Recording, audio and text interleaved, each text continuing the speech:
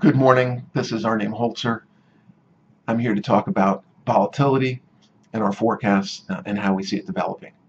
Obviously, the second and third quarter range on the VIX of 12 to 16 has been powerfully violated in the fourth quarter and is now in the 20 to 30 range.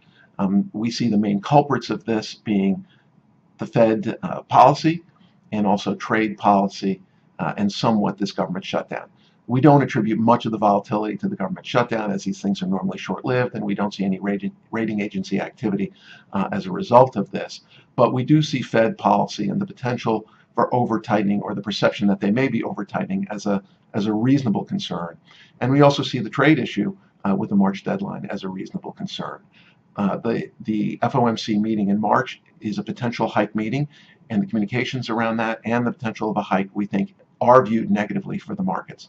We also see the issues around China growth being very disappointing, and the issues around trade being a big concern for the markets.